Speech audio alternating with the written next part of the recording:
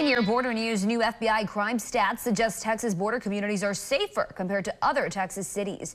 Congressman Henry Cuellar, who represents Starr County, says he compared the data and says the murders and violent crimes for fiscal year 2023 were once again lower in Texas border communities versus other U.S. cities.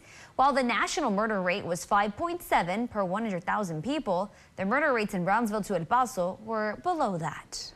The cities, I believe every single city along the border is lower than the national crime rate of 5.7 murders per 100,000. And if you look at violent crimes, same thing.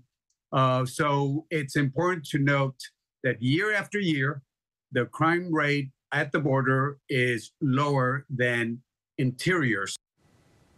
In fiscal year 2023, Brownsville's murder rate was 4.2 per 100,000 people. McAllen's was 4.8. Rio Grande City, no murders there. Cuellar says he's taking issue with lawmakers who come to the border and say it's not safe.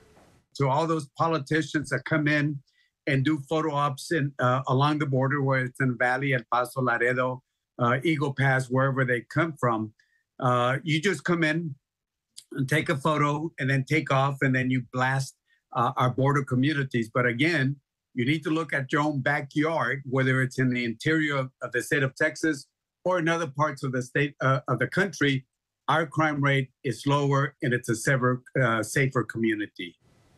Violent crimes like manslaughter, rape, robbery, and aggravated assault are also lower here on the border. We have details on borderreport.com.